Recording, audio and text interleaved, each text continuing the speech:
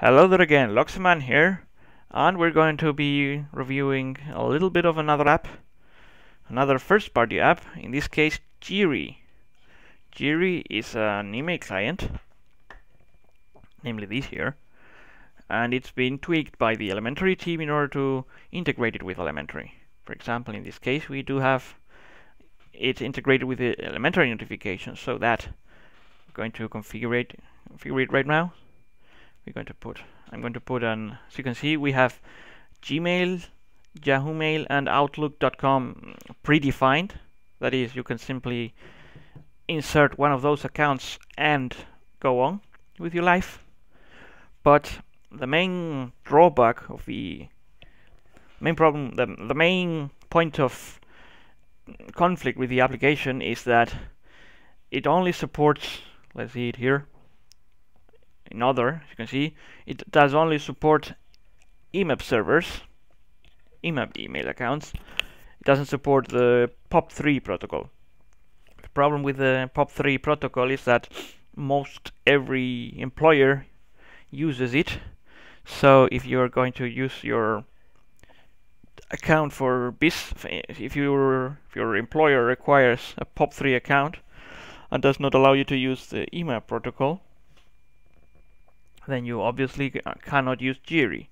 There are other clients like Thunderbird, Evolution that do support POP3, but as it stands, Geary is actually an IMAP client so far. That's an interesting thing here. It's an interesting thing. It's in fact the Geary team tried to expand their application by using crowdfunding. They were aiming for $100,000 in Indiegogo, I think it was, but they only got 50,000. And obviously, they didn't get the 50,000 because they were not using the flexible funding setting, so they did not get the money. They simply were able to raise the 50,000, but they didn't never get the cash. Anyways, let's just try and see what Geary gives us, and maybe we cannot raise the 100,000 that their developers wanted, but maybe if you like it, you can donate a couple bucks to them. Anyways, I'll be inputting our email account, an Outlook.com account, so that you can see it. Sorry, force of habit.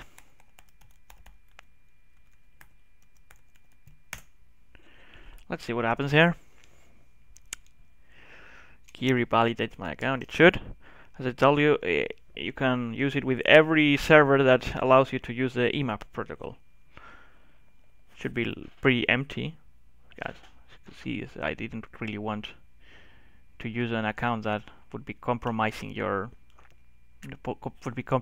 other people's data. Yep, here it is. So apparently it didn't really show me the true, I forgot about this preferences. No, but I didn't. Anyway, the point is that we see how it works. Here we have the interface.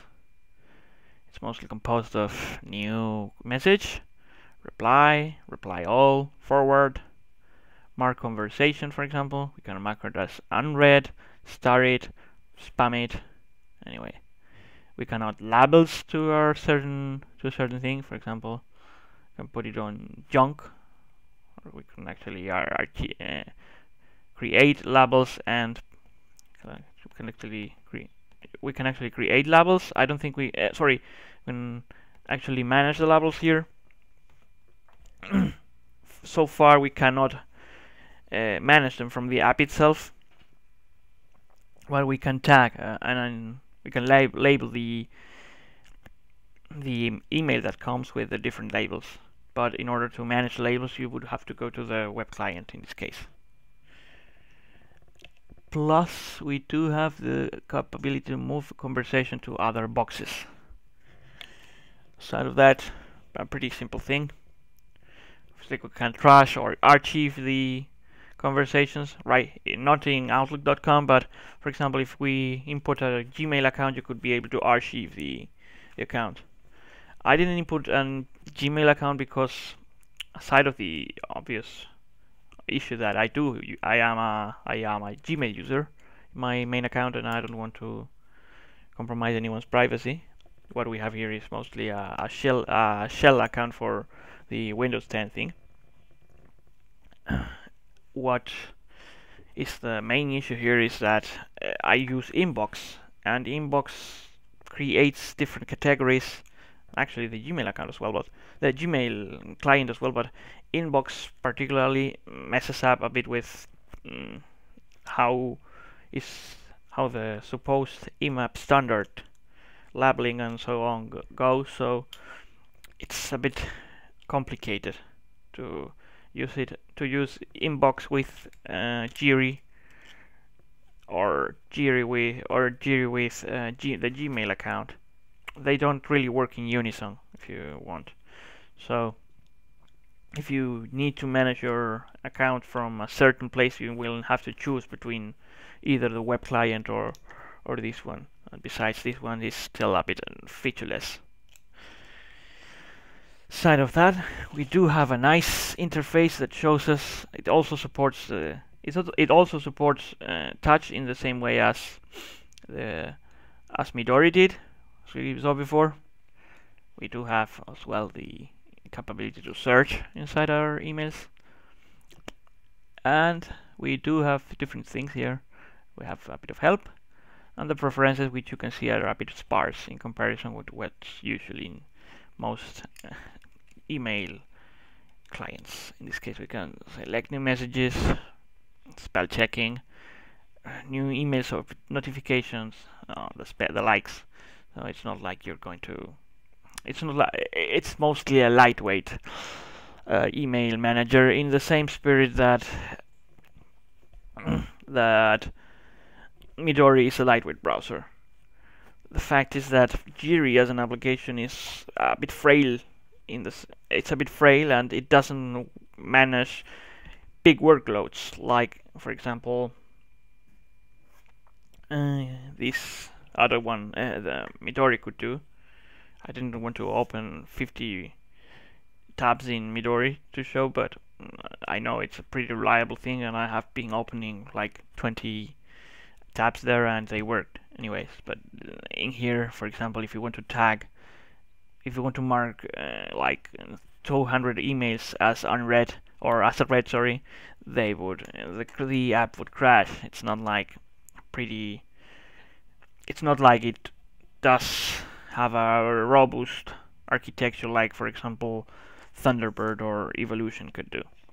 So, in my opinion, while it does have some features, you really need a very lightweight need for an email client in order for you to be happy with Geary.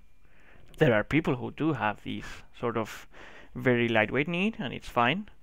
But certainly you won't be treated to the extensive functionality that Thunderbird, Evolution, or Outlook provide, and certainly not to the robustness of the application either. So I would mostly not recommend to use Geary unless you obviously want to further the application. I know for a fact that Evolution works pretty fine, as do Thunderbird, but I'm not really going to compare right now how they work against this. But the interface-wise, Evolution is quite nice, and so it shouldn't be an issue for you to get different software applications that are more fitting to your workload. As I said, this is mostly a lightweight application, in the same tune as Midori was. And so this is what Geary can do for you. Thanks for watching, and we'll be seeing the calendar app Maya next time. I hope that you have a nice time, and we'll see you later.